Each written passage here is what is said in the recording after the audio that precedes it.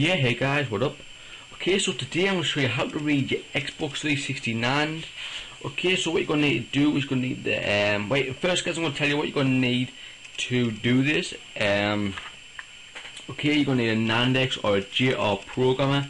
I'm using a Nandex, guys. These can read the Nand fast and everything, and it's a nice little piece of equipment to use when you're doing this. It reads the Nand very quickly, guys. I think it's about 2 to 3 minutes, and they're just really good, guys, and it writes the Nand within 2 to 3 minutes. So it's a great thing to use. Here you're going to need some the wires, which will come with the Nandex, but you get the QSBs, and these have like these ends on to plug them into the QSBs, but I just snipped the wires off and solder them straight at the board because I thought it was a lot more easier to do it that way rather than mess about with the QSBs. You're going to need a soldering iron, guys. Okay, something that's got a good tip on for using the small points, because they're pretty small, guys. They're nothing big, but it's just best to have a small tip. Okay, you're going to need a damp moist just for your soldering iron. Pretty straightforward. You're going to need a little bit of solder so you can solder out the points and that. Okay, guys, this you don't need this, but it is recommended, guys. Okay, so this is some soldering flux. This is from Radio Shack, but I didn't buy it from Radio Shack, guys. I actually bought it off the internet because I live in the UK and Radio Shack is in the US, and you cannot buy this from Radio Shack. They only ship to the US, and plus it was about $6 or something to get shipped. So I looked it up on the internet, guys, and I bought some. This isn't the sticker, obviously. I pulled the sticker off and I just ripped that on so I knew what it was. Okay, guys, so that is very good stuff. It helps the solder stick to it, and some cotton buds just to apply the flux. And you're going to need some wire cutters, guys, so you can snip the wires. Okay, so what you're going to want to do to start off is you're going to want to get your flux and your cotton bud, okay, and you want to just dab your in a bit of flux, okay, and you're going to just want to stroke it on and the point you're going to solder, okay. And then once you've done that, I will have a picture on the screen now, guys, or it'll be in the description, because I'm not sure I'll be able to put it on the screen, because I'm not really that good at editing the videos and stuff like that. So it'll be in the description or on the screen now.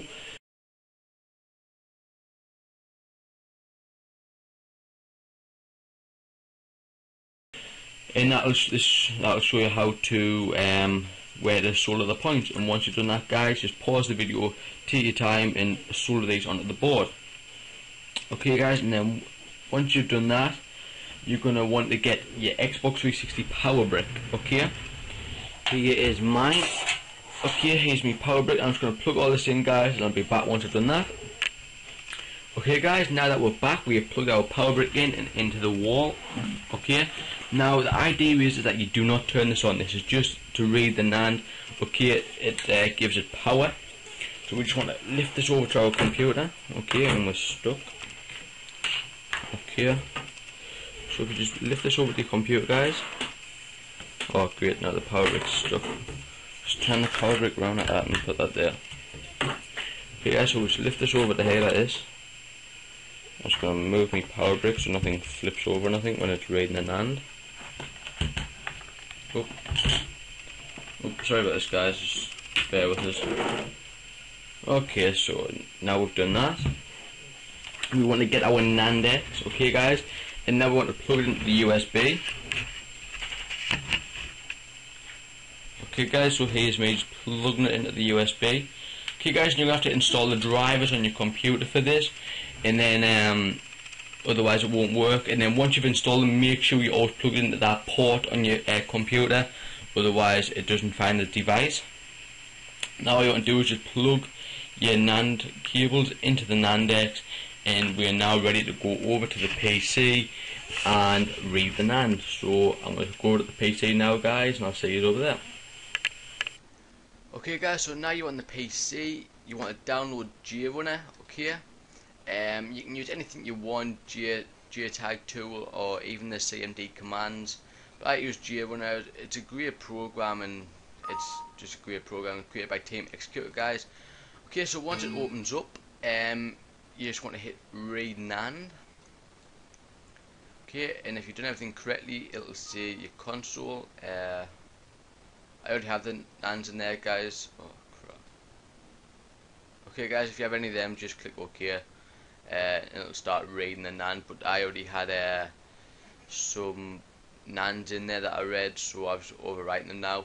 Okay guys, so this is the simple part. You've done the difficult part by soldering the wires onto the board and everything like that. This is the easy part. All you're doing is clicking the button to read the Nand. Okay guys, it takes about 2 minutes, so I'm just going to pause the video and it'll resume once it's almost done. Okay guys, so it's almost done. You go up to 3FF and that is when you know it's done. It'll make a sound when it's done. I'm not quite sure how to describe it. So we're almost done here, and there we go. Here guys, so I already have Nand 2 in there as well. Okay, so I'm just going to click OK and OK again if you get that error message again. Okay guys, so it automatically reads the Nand the second time on JRunner. Okay guys, okay, so this will take another couple of minutes and I'll be back once it's almost done. Okay guys, so we're almost done here. We're almost at 3FF again. This is like the second Nand read thing, whatever. Okay guys, now it automatically compares the Nands, and the Nands are the same. But if you want to just check if you've got any bad blocks, just click here, check for bad blocks. No bad blocks were found, which is great. Okay, and if you're doing the RGH guys, you just want to flash your cool, want to create the ACC, and okay guys, but I'm just showing you how to read the Nand. Okay, and if you want to know where your Nand goes to, it goes to the output here, and there you go, there's Nand dump 1 and Nand dump 2.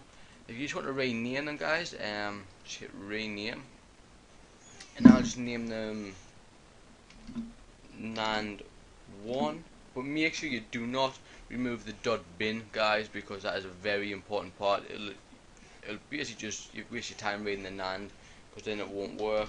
It's got to be a .bin. I'll just name the second one Nand 2.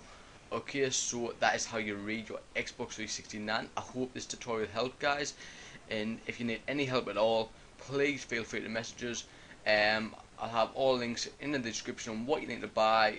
I'll put a link to the Flux, and I'll just put a link to the Flux guys, and I'll name what you need to buy in the description, because the Flux will probably be the hardest thing to buy if you're from the UK, because this is probably Radio Shack one. This is the one you see in all the other tutorials on how to read your Nand when actually soldering to the board. That is the one that they use, and it is great stuff guys. So I will put a link to the description if I can find one.